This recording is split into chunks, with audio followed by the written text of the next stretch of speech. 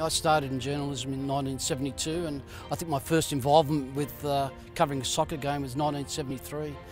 Early 1980s I started covering the National Soccer League, and they were great days. It was certainly a lot different to what they are now. Those days you were allowed to go into the dressing rooms and actually talk to the players after the game. Yeah, definitely different times. The people you met were fantastic, real down-to-earth people, so passionate, so dedicated about the game, and that was the really good part of covering football those days. 1973, sitting in the lounge room watching the 1974 Socceroos beat South Korea, and the late Jimmy Mackay scoring that thunderous goal that got us into the World Cup for the first time.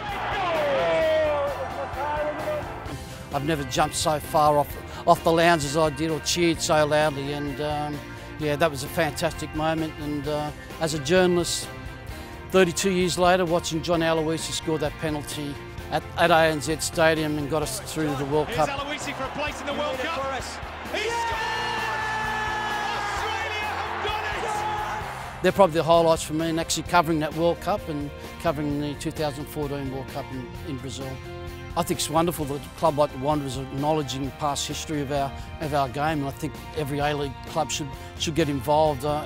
Yeah, in terms of Western Sydney, it's a region that's full of tradition and passion and dedication. Yeah, in terms of football, a lot of great players and coaches and administrators have come from Western Sydney, and it's vitally important we don't lose sight of the fact that, you know, we have history there, and it should be acknowledged. The future of football in this country, it's such a tough question. Look, but no doubt we're going through tough times at the moment.